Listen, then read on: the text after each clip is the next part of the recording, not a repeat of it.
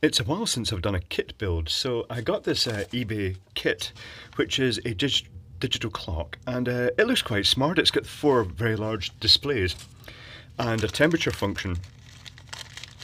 And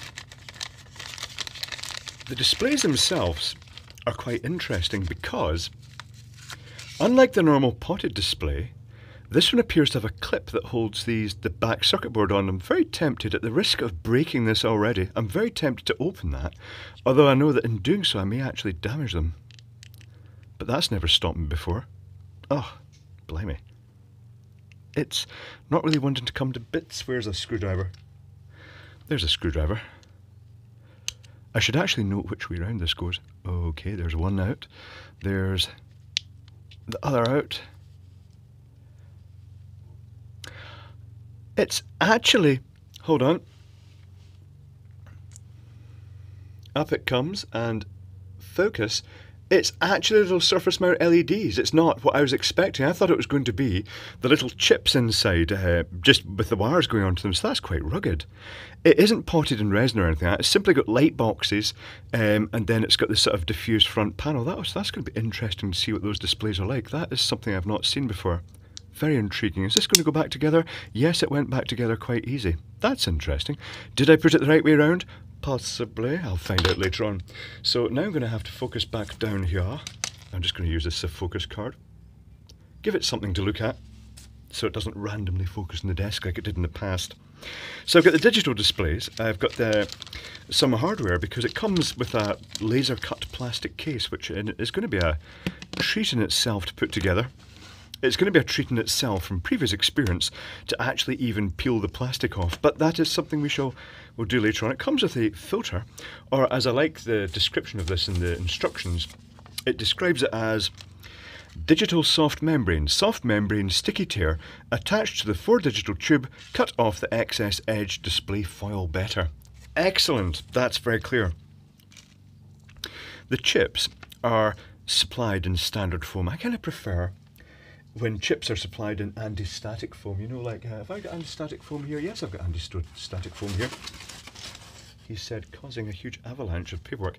I prefer this sort of carbon-loaded anti-static foam because it's the best way to ship integrated circuits without damaging them, without, you know, there's a risk that, you know, electrostatic damage could occur. It's got a very nice circuit board. And one of the best bits of all is that one of the chips is a dedicated time chip that ultimately, in some of the cheaper kits, you just get a single chip and it's a processor, and they rely on, you know, it to keep all the timekeeping in the background as well. But that isn't such a great idea usually because the timing usually drifts. This is a dedicated timing chip, and it also comes with a battery holder, and even when the unit's powered off, it'll run this chip on its own because that is its function. So it'll keep the time. And unfortunately they didn't provide the battery, but that's okay. They provide the battery holder but not the battery, which is quite a common thing really, particularly given the strange behaviour of the postal systems these days regarding any batteries. So let's, I should mention, if you saw this with this little label with assembly guide can be found at bigclive.com, that's just because I used that bag to store some of the components momentarily. I don't sell these kits. I couldn't possibly sell them as cheap as eBay sells them. It comes with a beeper, which is annoying, but you know what, let's just start building it. That's a good idea. This, I didn't know at first what this was. It looks like a diode with no markings, but I think it's a temperature sensor, and that complements the LDR, the light dependent resistor. And really, there's not an awful lot else. There's the crystal, which is good. 32.768 kilohertz probably.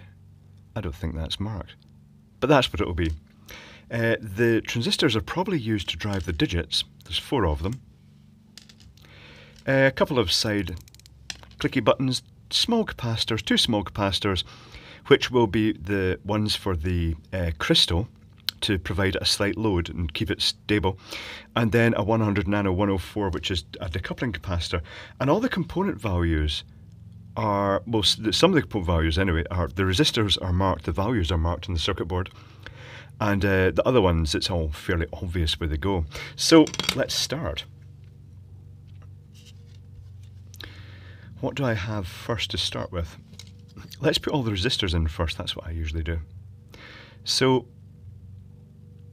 there are going to be 7 10k resistors, and there are going to be 8 330 ohm resistors. That does suggest the 330 ohm resistors are limiting the current to the LED display. Now, these are these horrible blue resistors. I prefer to actually use a meter to test them because, so let's do that, because it's very hard reading the colours off them, because even orange becomes brown when it's got a blue background, but this is hopefully 330. That's good enough for me. So I might actually just note that. 330. And that's going to be, that means these are going to be the 10k. 4-band colour code. Let's see. And these will just be pull-up resistors probably. Yep, they're the 10k. That is because it's all dark colours on a dark background, it's basically brown, black, black, red by the look of it, which sounds about right. So let's start with the 330 ohm resistors, because they're going along here and they are probably for limiting the current through the LEDs. I use scissors to cut components out like this. I just find it just so much easier. Now let's just cut them all out. They've supplied spare resistors, which is good and also bad. It'll be that moment at the end when you're thinking, why do I have spare components? So let's fold these and stuff them in. It's notable the displays go on this side, but all the components go on this side.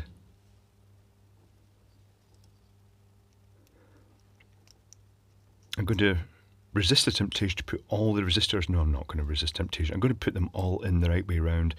They're not polarised, but you know what? It just looks nicer. Although having said that, you can't even see the colours, but it will give uniformity. It's also notable that the spacing of the leads is so close to the width of the component, the actual resistor, that you just have to bend it with your fingers. Rather than, I'd normally use a tool to actually form these leads and crop them, but well, this is how most people will be doing it anyway. Just fold and stuff in 8 of them, because ultimately it's going to be the 7 segments of the 7 segment displays plus the decimal point. I have to remember, it specifically mentioned in the instructions that one of these displays is mounted upside down deliberately, presumably for the degrees centigrade type display, because this does temperature as well as time.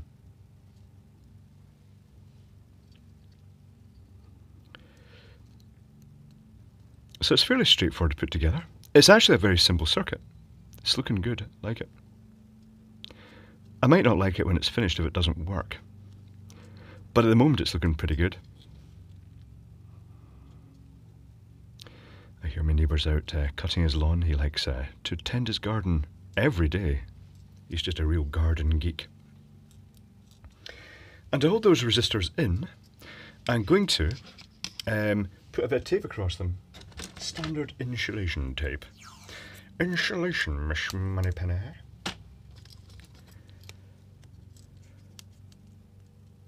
So just slap that across like that.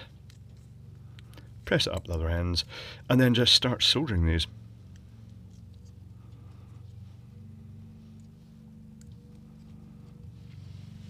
Solder and soldering iron.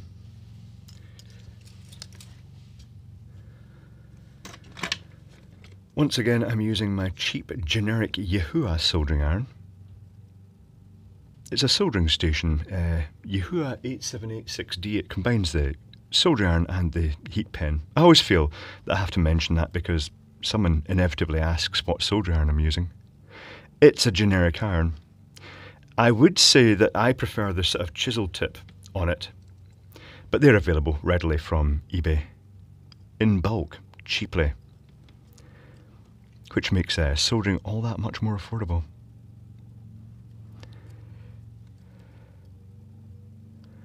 So once I've soldered all the leads at one side, I'm going to take that tape off, and I'm just going to make sure all the resistors are pressed down properly into position, and if they've lifted at all, I'm going to just gently seat them back down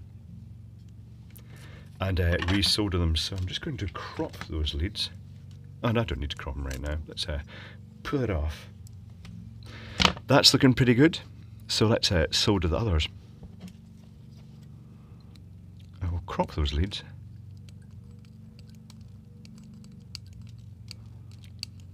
Quite small pads. My own preference in making circuit boards is to have quite large pads. Not necessarily terribly productive, but I just like the sort of thick track and pad approach. In this case they have got quite a lot of tracks to fit in, so it's quite justifiable that they've used smaller pads and tracks. I wonder who designed this kit. I wonder if it's just a generic, mass-produced, available from Chinese sellers type kit, but I wonder if it was based on someone else's either project or an actual, you know, a kit sold by another company that has been relaunched, shall we say. The bulk of the software will be just refreshing the displays. The displays are multiplexed, only one is lit at a time, so it will be scanning them, so that will be the bulk of what the software is doing. And every so often it will just duck away and it will look at the little 8-pin chip to ask what the time is, and then update the display accordingly. So the next resistors I'm going to put in are going to be the 10k resistors. There appear to be 7 of those.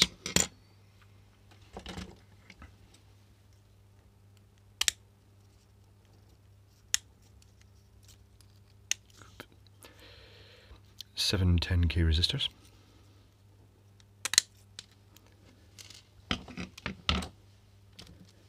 I might even put these in all the same way around, just because. It kind of does look neater. This is also where I prefer. These are metal film resistors, the sort of blue ones. I prefer the carbon film resistors just because they're visually nicer to me. They're sort of a beigey colour, if you will. I'm not sure what the correct description of that colour is. A sort of creamy beige, and it makes the colour bands very visible on them. They're not quite white. It'd be nice to have white resistors. Then again, maybe they don't do that because white resistors would then quickly show thermal stress and by going brown. So these resistors will be doing things like they'll be in series with the light sensor and the temperature sensor to form a resistive divider. They'll also be limiting the current into the transistors. They're little surface mounted type pads there. I wonder what they're for. Programming, perhaps?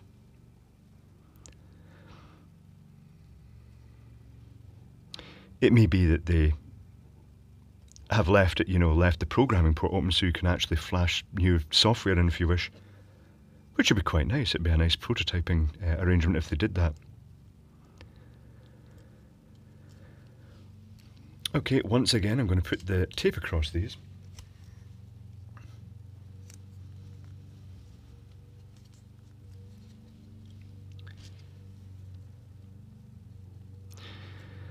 And then solder them.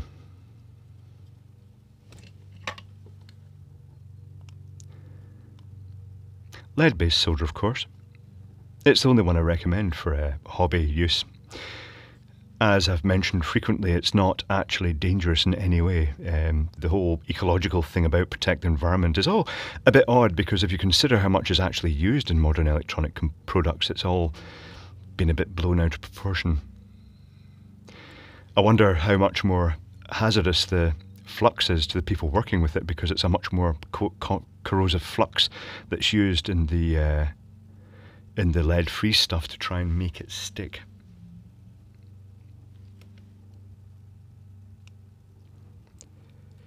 Lots of weird ideas came out of Europe. I think that's where ROS came from, the reduction of hazardous substances. Yes, lots of standards that were just... It's almost like they have a department that just makes up standards. It's very odd. Mainly populated by people who have no clue about what they're talking about. But let's make a standard anyway.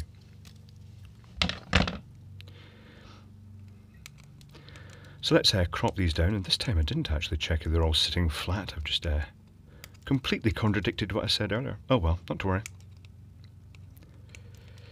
What am I going to put in next? Decisions. This is a nice kit to build. It's also cheap enough. It's only about £5, or that's probably about $6 these days or something like that. It's cheap enough that you can build it, and hey, if it doesn't work, it doesn't work, it doesn't matter. Cheap kits on eBay are just a great way to learn electronic soldering. You can get them from 99p or sets them for just a few dollars. Not the clocks, but cheap kits in general, little LED flashers. For some odd reason, the Chinese call the kits sweets. S-U-I-T-E-S, sweets. This kit came from, where is that? Pretty sure, I think that's part of the avalanche I just caused earlier on. Yes, I think it is. Oh, nope. This one came from a seller called 7 Colour Store. That's the American spelling of colour, 7 Colour Store. And it was £5.42. You know, it's negligible. For what it is, it's negligible. Particularly when it comes with a plastic case. You can't compete with that. I still sell kits on my website, but they look expensive in this day and age now. It's very hard to compete with places like China when they can, well, they've got the components for pennies. And I'm buying my components from, shall we say, more predictable sources like Rapid Electronics or, well, Farnell these days, CPC, are a good option. So the little capacitors I've just soldered in, they act as a slight load for the crystal. The crystal can go in any way round. I'm going to be quite careful with the amount of time I spend soldering the crystal. I'm going to leave it quite long the lead so I don't stress it, because I just don't want to overheat the crystal. I don't think it's that particular, you know, it's not weak in any way. But I just wary of the fact that it is a finely precision crystal device. Probably the 32.768 kilohertz, because that is a binary division of 1 hertz, which makes it very easy to process that in circuitry. Oh, look how squint that thing is. I didn't do very well there, did I? No, I did not. Shall we try and correct it, or is that just going to be tempting fate? That's fine. It'll probably not work now. Oh well. A 32.768 kilohertz crystal is very easy to find because it's just an industry standard. It's used everywhere. C1 104. This is basically a decoupling capacitor. It just basically, I'm guessing in this case. Well, let's look at the schematic. The little coupling capacitor is, where is it? You guys have probably spotted it already, and I'm not seeing it. Oh, there, it's just shown up here on its own. It is just across the power rails, and all it does is it just removes any slight transients that might be used. You know, it might be the multiplexing of the LEDs causes a slight glitching transient in the power supply. It just prevents that from interfering with the timing of the little chip here that processes the time, the real timekeeper.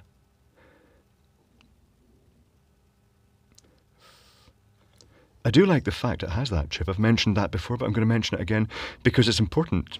These little one-chip solutions that deal with all the timekeeping and present the time in a nice functional manner, you know, it's a very good solution for timing that takes a lot of worry out of writing the software to try and allow for, you know, because if you were trying to process the time in the chip, every time you pressed a button and it went and did something, then it's forgetting the timing. It's very time consuming to deal with timing. So let's put the chips in now, the sockets for them. They are supplied with sockets. This is good. I tend to supply all my kits with the turned pin sockets. They're better, but these are fine. It's a cheap kit.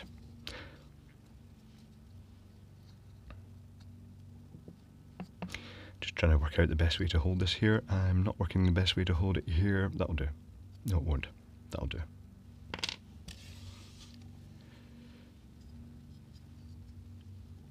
I really want to get this up where you can actually see what I'm doing. Not that it really matters too much. I'm going to solder a diagonally opposing pin of the chip and then just make sure it is actually seated in correctly. And at that point, it's now going to hold itself in. If it had lifted at one side, because it's easy, particularly when you're new to soldering, then you can then just reflow the solder in that pin as you press it down into it, and it should just click down again.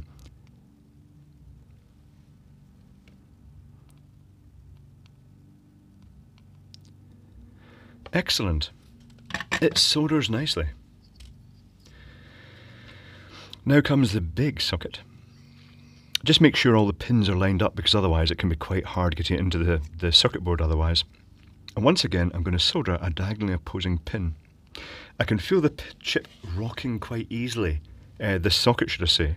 So that's one, and where it is an advantage just to solder one pin first, each corner, or diagonally opposing corners. And then check. Did it stay put? Yes, it did. That's good.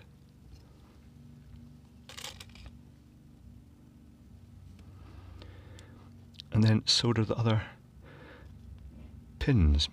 Bit more smoke than normal, because if you just heard a rustling noise, it's because I just poked a plastic bag with the soldering iron and now it's making smells of hot plastic.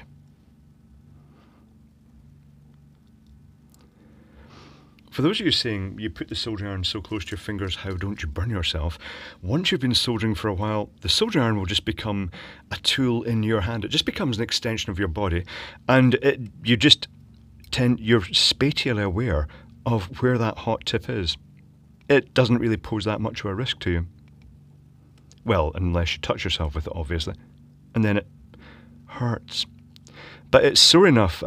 Soldering iron burn is pretty sore, and once you've done it, you just know it's going to hurt. It's one of those things, it's like electric shocks. Once you've done it a couple of times, you'll be a bit more wary next time. It's nature. We learn fast, we're humans. It doesn't mean I'm not going to burn myself. Occasionally I get so distracted in something that you suddenly hear that noise. That's the first clue you get. You actually hear the hiss of yourself being burnt before you actually feel the sensation, because it's so fast. LDR. Now, is this LDR just going to point straight up? I guess it probably is. LDR, light dependent resistor. So it's going in here, or is it actually going to be facing out the front? Hold on, I better read the instructions. Sometimes I do actually read the instructions. Oh, that's not terribly helpful. Force resistant thermistor surrounding oscillator integrates. It doesn't actually tell you which side that goes. To be honest, I don't think it really matters probably. It's going to see the ambient light in the room from whichever side. So I'll keep it out the way of the displays by soldering it on here. It's got a wee picture of the thing. I'm going to put it down flush, but you know what, I may just sit that up a tiny little bit just to take the stress off the leads when I solder it.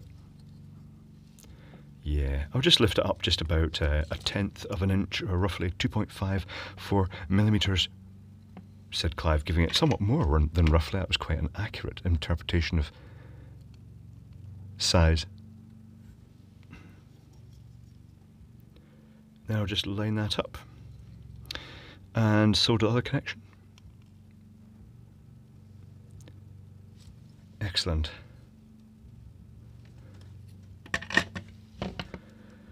And now what I'm guessing is a temperature sensor. Oop.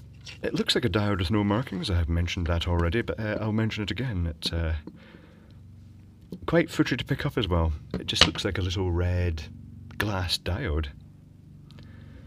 And again, I will raise this above the circuit board just a little bit.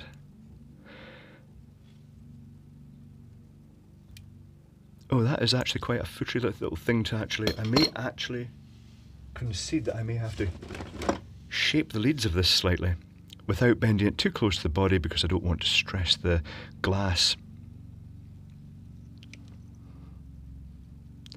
So let's fold this in. Actually, I could have put it vertically, couldn't I? Well, that was a bit silly, but not to worry. I've done it this way now.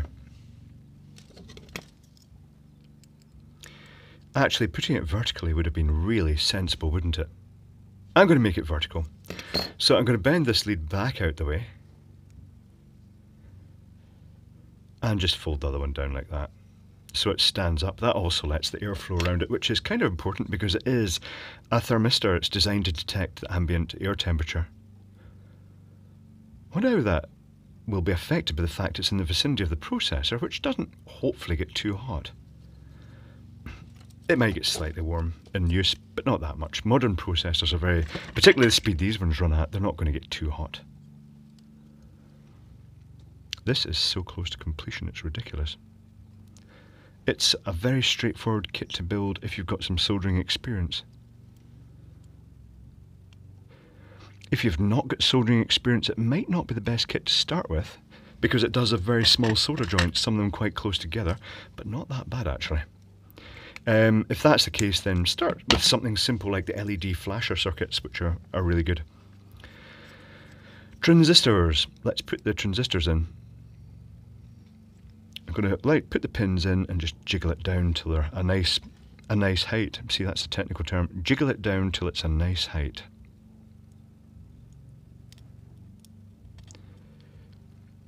Just feels a nice comfortable height without putting too much strain in the leads.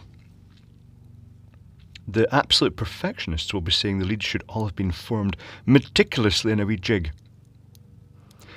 But yeah. There is supposed to be another transistor. I'm not seeing, there it is.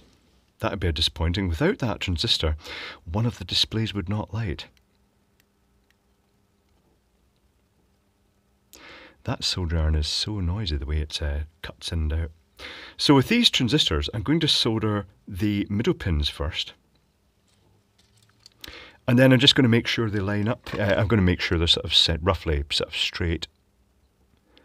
And they've not dropped through the circuit board as I soldered them. And then I'll solder the other pins.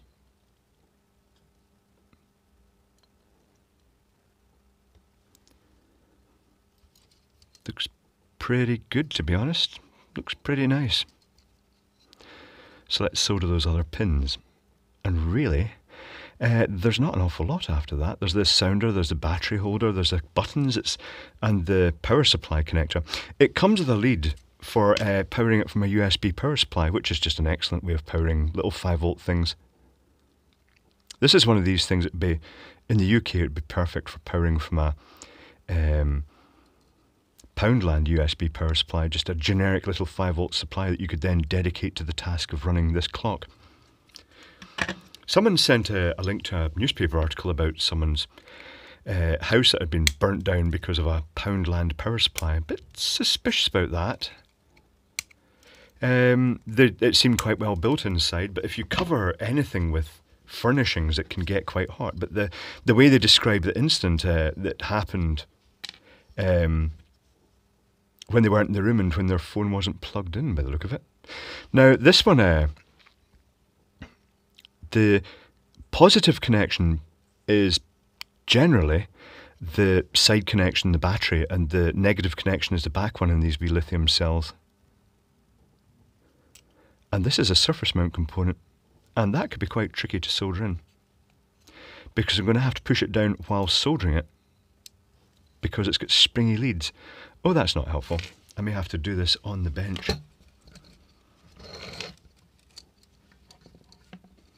So I'm going to shove that down. It's got aligning pins, which is quite nice. And I'm going to throw that solder in onto that pin. Oh, that went quite well.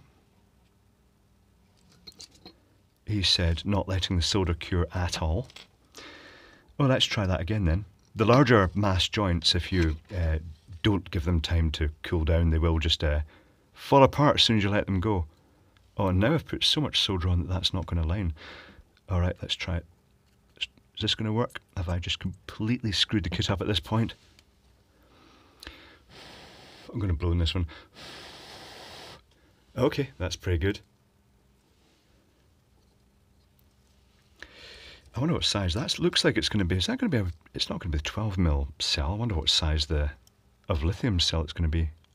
It might say in the instructions. I don't have one anyway. So initially it's going to have to go without a lithium cell. Peeper. The sounder.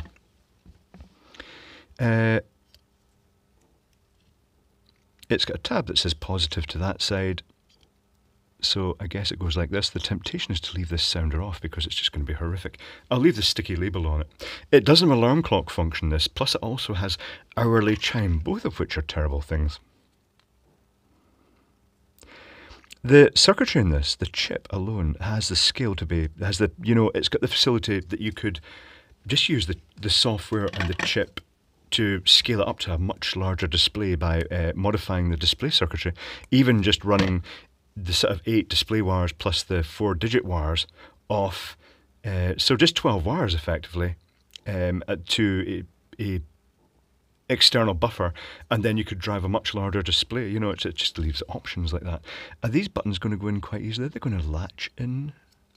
Yes, they are. They're going to. Oh, they're kind of semi going to latch in. Let's solder just one lead at first. Oh, this is where I burn my fingers completely. Am I going to burn my fingers? Is the heat going to shoot right up that and burn my fingers? That's not too bad. Oh, that's alright actually. That's not too bad, and it's sitting square. Blimey, it's almost done. That is just amazingly fast. All I've really got is the power connector and the other button, power connector, and then the displays. It's refreshing being able to actually lean in a wee bit closer to this, do this circuitry, because the iPad used to consume a lot of space. Not 100% decided whether I may end up switching back to the iPad. I've not decided completely yet. I'm using the Moto G to film this at the moment, and it's just not quite perfect. It's like, even, well, I was watching a Casey Neistat video recently, and he was saying exactly the same thing about the professional cameras. He says, it's like they get so far with the design, and they say, all right, that's enough, and they just don't go the full hog. They leave one function missing. I suppose everybody has a different idea of what they want and the functionality of these things. Right, okay.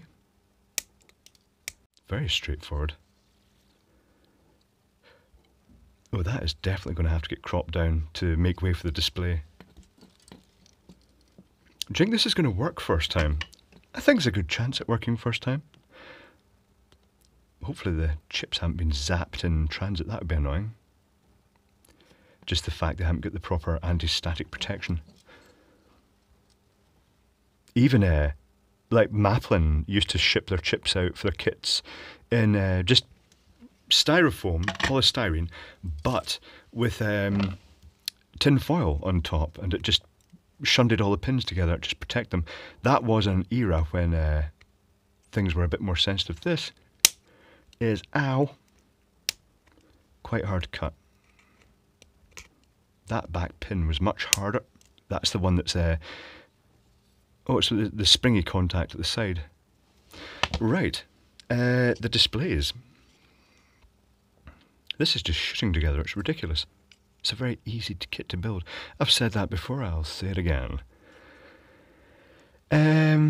Now, which of these displays? That one shows the dot down there. That one shows the dot up there. So this one goes like this. Are these going to sit down properly? They do have little spacers.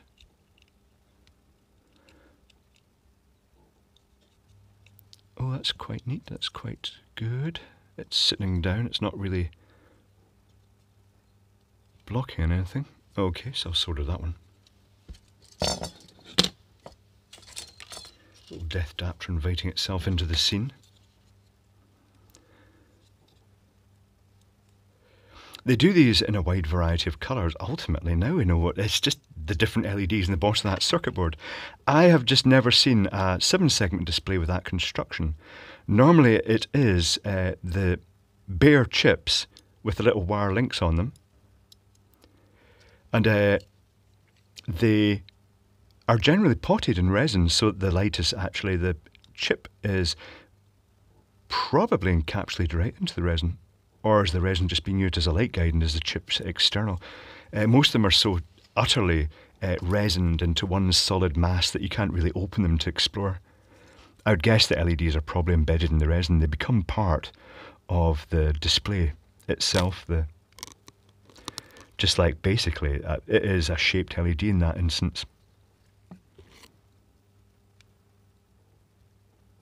loud scrunching noise because I just made contact with the phone. You might have heard that, don't know. Maybe that's the downside of the phone being smaller. I can get closer and I'm just going to end up making contact with it every so often. Not as much as I used to do with the iPad. I used to give it regular Glasgow kisses, as they say. I used to stick the heat in it quite a lot because it intruded into the space.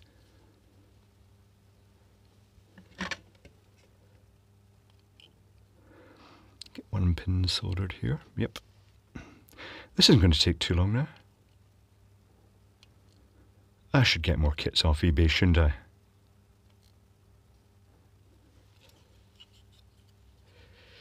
And do assembly, even some of the simpler kits. That would make quite interesting videos. Helping, if you're fairly new to soldering, it would help you get a grasp of what was involved. Other videos that are still in the pipeline was the electron theory video I stalled there with a slight, trying to make magnetism sound easy. It's not. Magnetism is complex. It doesn't help that all the things in the electron theory video are not physically visible. Electrons are tiny. They're the building blocks of life right down there, so they're minute. They don't have pictures of them. Now this is a display I'm going to have to mount upside down so that they can use the sort of the dot as the degrees centigrade type of thing. The other decimal points in the displays are used to indicate modes, apparently.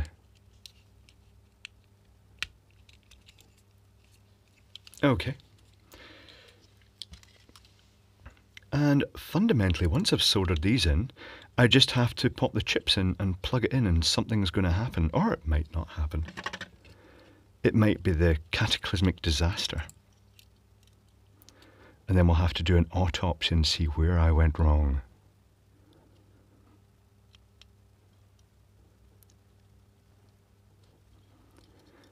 It's a very therapeutic kit. If you're used to building electronic stuff, you'll quite enjoy this. There's a first problem. I just blobbed between two pins. They are quite close together.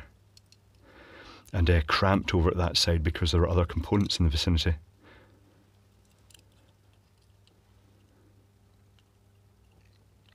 I wonder how many people put the display in upside down, this one, because they've just put it in the same way as all the other ones. That could be quite tricky to fix because these are plated through holes, and plated through holes are not easy to desolder. Usually it requires cutting pins off and that would wreck the displays. It's one of those things that could be a kit ruiner. But you know what, if that happens, it happens. Just buy another kit and start again.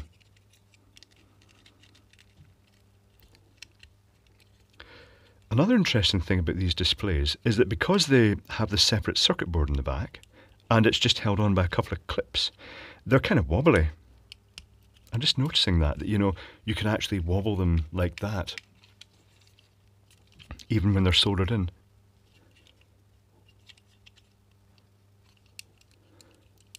Right. Okay, let's solder the last display. Exciting. Then I'll put the chips in, plug it into a suitable USB adapter, and we'll see what happens.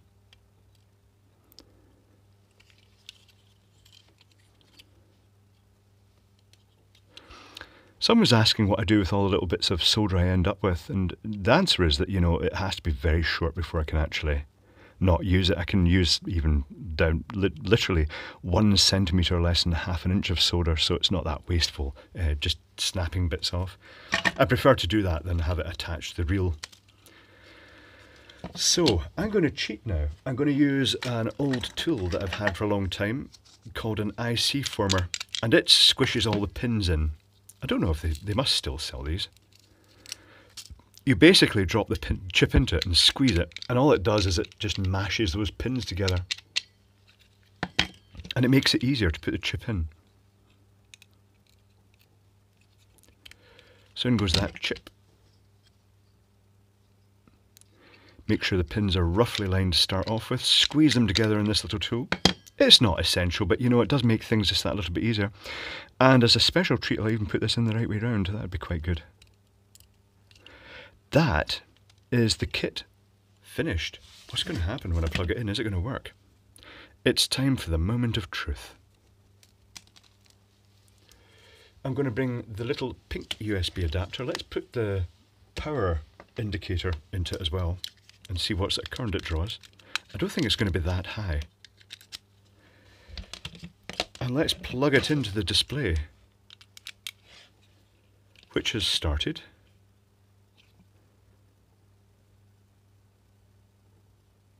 Right, 8301. Okay, it says hold both the display buttons together.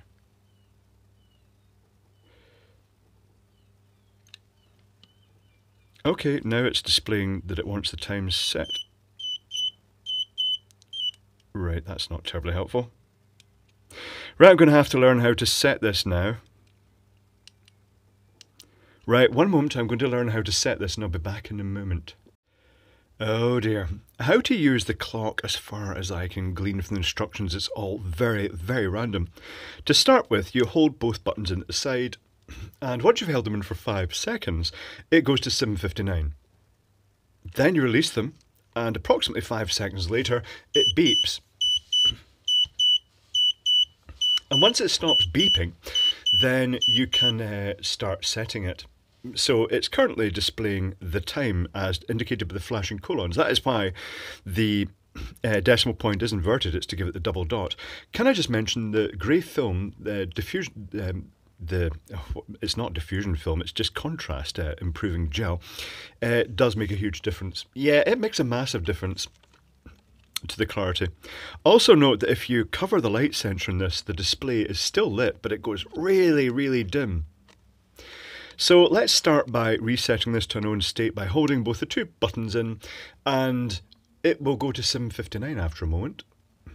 About 5 seconds, goes to 7:59, release, a few seconds later, it goes into alarm mode, and then once alarm mode is stopped, you can then start programming it.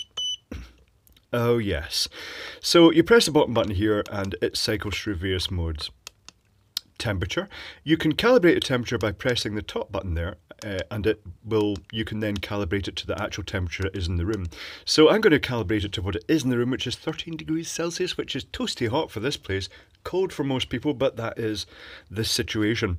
Then you can put it to this, which is day and month. So let's put this round to February, and I think it's round about the 19th today. Well, not necessarily when you're watching this, nor will it necessarily be February, but that's how you set the date. The day of the week just appears to be whichever day of the week it is. It seems almost pointless. Today is Sunday. I'm not sure. Some people say Sunday's the start of the week. Some people say it's the end of the week. I would say it's the end of the week. Okay. So there's the time. To set the time, press the top button and the 8 starts flashing. Now the time is approximately, what is the time here at the moment? The time in here is 1:23 in the afternoon, so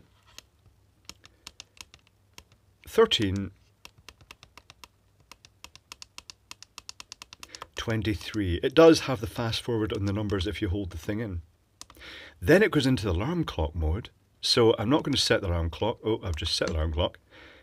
And then if you press the bottom button, you can toggle the alarm clock on and off with this bottom segment here. This toggles on and off like this. So if you put it off, it's off. I've not worked out how to get out of this menu now. 8:20, this is, if you toggle the bottom button, this sets the time that the hourly chime happens.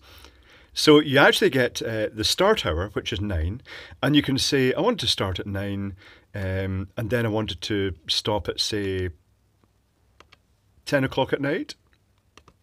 And then you can also toggle that dot up there, and that toggles the hourly chime on and off. So I'm going to toggle it off, and then hopefully get back out of that. Yes, I managed to get back out of it. So fundamentally, that's how you set this. It's as clear as mud. You're going to be just driving yourself nuts trying to work this out. So that just leaves us to build the case together, and I'm not sure how this case is going to go together. It's a pile of plasticky bits. So let's try that now. The case, right, let's start by ripping all the sort of protective film off, which sometimes, because it's laser cut, sometimes it fuses the film on at the edge and it just doesn't want to come off. Which may be the case with this. If this gets too messy, I may just pause momentarily and magically put the case together and then say, here's one I made earlier. This is not proving terribly easy. Let's see if I can nudge it with a screwdriver. I was just reviewing some of the footage there. I've just discovered a quirk I didn't realise that the software was set up with, that it stopped recording during the first section of the video I made and then restarted because it had reached a particular file length that you're supposed to cap video files at. I should have thought that, really. I'm new to using this particular arrangement, and also I was really engrossed in making the kit, so I didn't realise just how time was flying along. That was a half hour, that first section. This is quite a long video. That, I'm going to regret that, haven't I? This is where I scratch the plastic. Yeah, this is actually going to be time consuming. Tell you what, now since this is going to take a while to peel the plastic off, the paper off, I'm going to peel all the paper off and then I'm going to come back. Oh, this plastic case, it is going to drive you absolutely nuts, honestly. So there's clues, right? There's a hole in this bit down here that lines up roughly with the transducer, the beeper. It doesn't actually line up with it terribly well. Next clue, there are two of these side cheeks, but one of them has a sort of oval hole in it, which lines up with the sensors. So we put that roughly about there. This is where it starts probably falling to bits. We've got this, which has the hole for the power socket, so that goes in there. And at this point you're going to be like trying to hold lots of bits together. It might be worth actually sticking things like the screws in, because the arrangement they've got is that you put a nut into the channel and then this screw goes down into the nut to actually lock the case into that. Yeah, it's a bit tricky. Next clue. This bit here has the two holes for the buttons. And it only goes round one way because there's a matching hole to actually go into the little nut holder. And you'll probably get, you know, it will start falling to bits as you're trying to put it together. It's a complete, it's like a puzzle in its own right. That leaves this bit to go down there.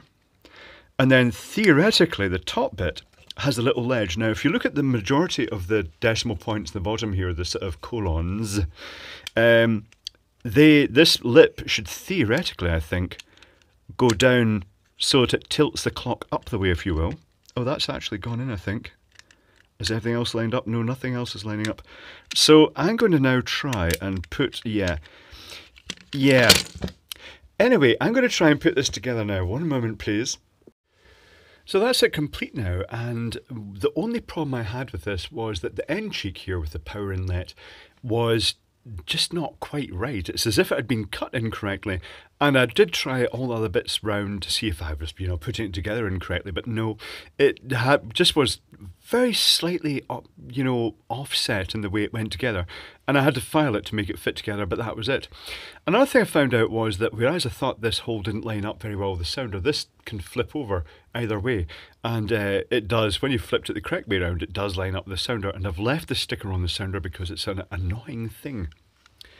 Other things. When you power this up, it powers up in a very random state. Sometimes it displays something logical like 7:02. Other times it'll display a time like 58 hours and 37 minutes. It's just something completely random. And that's because initially I'm guessing that this little clock chip, which I'm pretty sure has memory locations, I'm guessing it's because that little chip is not powering up in a known state because at this moment it's not got a backup battery. And it would have been nice if the software had checked for a known value written into the memory of that when it powered up, and if it didn't find it, it would know it was powering up from scratch, and it, you know, it'd be useful to load default values, but it doesn't. And that means, well, look, it's displaying 95 degrees Celsius. And if I say, okay, let's change that then. Oh, it's gone down to 14 now. And I found in the past that it didn't let you set the temperature correctly, because if it came up with a really erroneous value, it's only got a small range it'll let you nudge the temperature in, and it wouldn't let you set the correct temperature. It had a software error in that regard, and the way around that was to unplug it, leave it to discharge completely, and then plug it in again, then hope it came up with a sort of roughly, you know, correct value. And that would even be an issue probably if it had the memory being kept anyway. It's a bit odd. The software is also just a little bit exasperating in the sense that it's got too many functions. It's got the date, and it's got the time and the week and the temperature and the chime and stuff like that, when, you know, it detracts from the fact that it would make a nice simple clock otherwise. And trying to program those with two buttons, basically entering sort of menus that are indicated by the different dots lighting, just makes it quite complex. If you lost the instructions, you'd struggle, and I'm guessing that even with instructions, because they're written in Chinglish, that would also cause, you know, many people problems. And that's slightly, you know, made a little bit trickier by the fact that it goes through the sequence that it displays the time for about 45 seconds, then the temperature, the date, the day of the week for about 5 seconds each, which means that for 25% of the time it's not displaying the time, which is actually quite annoying for a clock. But apart from all these quirks, it would make an interesting platform for writing your own software. It's an STC little processor, and it would make an interesting platform because it's got everything there already. It's got the drive circuitry, it's got the displays, it's got the little dedicated clock chip, and the battery backup for that. You know, it would be a nice platform for writing your own software. What else can I say about this? I like the displays, the fact that they are based, they're not traditional displays with the sort of potted resin. They have that little circuit board with the LEDs in the back, and if you actually tilt this, you can actually see the LEDs glowing down the side of the displays themselves. So it's quite a neat little kit. It does what it's supposed to do. It does display the time in a manner of speaking. It's got loads of extra features like temperature and like the light sensing for dipping the display at night. It's nice to solder together, and it's certainly that the cost for that, for the whole module with the displays and the colour of your choice and the plastic case, it's exceptional just for a hobby thing, you know, just to actually build this. So, you know, although it's got its quirks, it's actually quite good for what it is. Basically a clock kit, and it does work quite well for that. So yeah, that's pretty good. For it's fun to solder, and you end up with something quite usable at the end.